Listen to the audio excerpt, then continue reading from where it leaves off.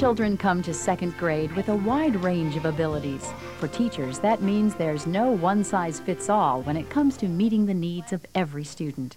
It takes carefully planned instruction, presented in a variety of grouping formats: whole class, small groups, student pairs, or one-on-one teacher-student instruction. Alternate grouping practices based on a significant research base are really quite effective. And the fun thing is that they're also quite practical for second grade teachers.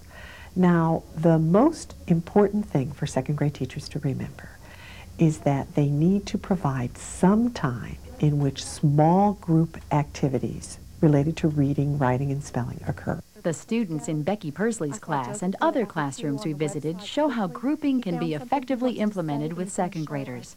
But these teachers and others agree it takes extra time and effort to teach students to work well in groups and to plan worthwhile activities for each group.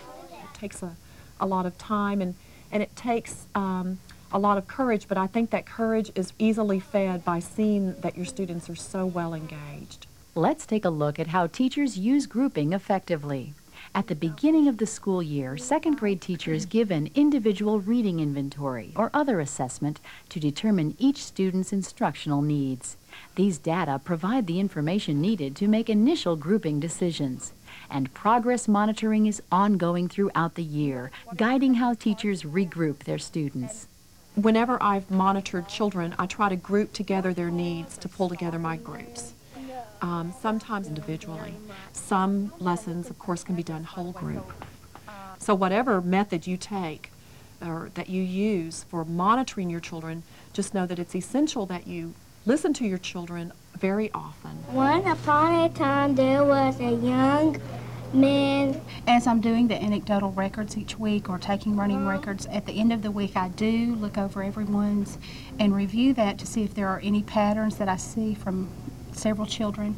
And if I do see a pattern with several children, I'll group those students together to maybe reteach a skill that they didn't particularly master that week, or if there's just one or two, I'll take those two together and reteach that. And if there's something that I see that someone may need extension with, I'll pull them together to maybe extend something that I feel like they could learn. This type of flexible grouping not only opens up opportunities for intensive instruction, but it lets students work with many different classmates.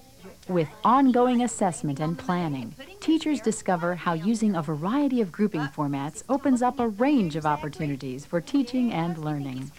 It opens up so much time for you to work with small groups and for individuals who need that time, where you can do so much reteaching and where you can help the children grow in their particular areas that they have needs.